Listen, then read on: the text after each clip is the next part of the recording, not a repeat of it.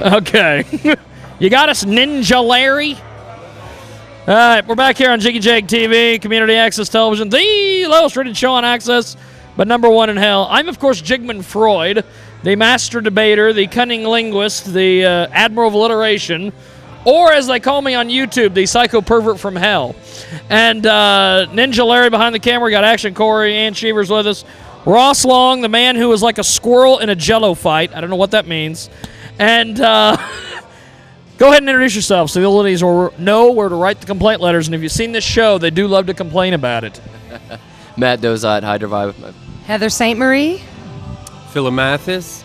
Elliot Larango. And you guys are Hydrovibe. Right. Now, we had you on the radio earlier today, on my radio show, my lovely radio show. What the hell? Where do you guys go after tonight? What's the next big conquest for Hydrovibe? St. Joseph, Missouri. So you guys are just on a huge tour, right? Yeah, we're wrapping up the tour right now, and then we're going to head back to L.A. to some warmth to thaw out for Christmas. Now, how'd you guys get together as a group? He and I started the band in Louisiana, and then we decided to take it a step further and move to L.A. The rest of the band couldn't or wouldn't make it, so we just went out there and found Philip through a mutual friend who was playing bass for Tommy Lee at the time, and then held auditions for quite a while till we found our last gem, Elliot Larango. Last gym. So, other band experiences, how does that compare to being in Hydrovibe? I've only been in Hydrovibe, so. There you go. Great. I think it's really my only real band experience as well. So yeah. Touring, traveling, playing drums. That's the cause for being in a band. Yeah. It's about the same. I mean, that kind of sums it up, yeah. So, if you guys could play with any three bands, living, dead, broke up, whatever, who would they be? Beatles, done. Beatles. Zeppelin, yeah. Yeah.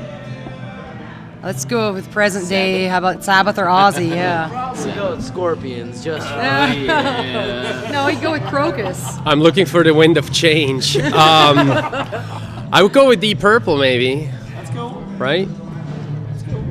So, you guys have a MySpace website, all that. Go ahead and mention that.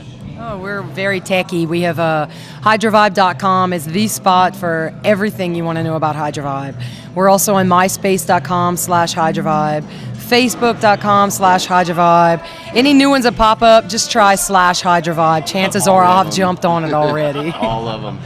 Now, with you guys being touring musicians, how has the economic downturn affected you guys?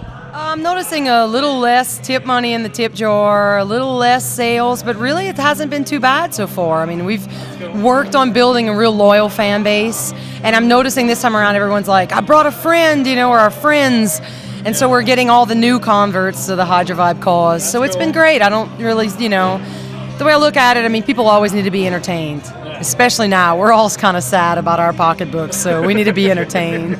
Our crowd is usually drivers. They would drive, do 3 shows on tours. We'd see them the same faces 3 times, and now they're kind of picking 1 or 2, we've noticed. Yeah. Well, thank you guys. I appreciate it. Looking forward to the show tonight. Let's go watch them perform here on Jiggy Jag TV. All right, I'm going to switch off and hand it over to our second interviewer. Okay.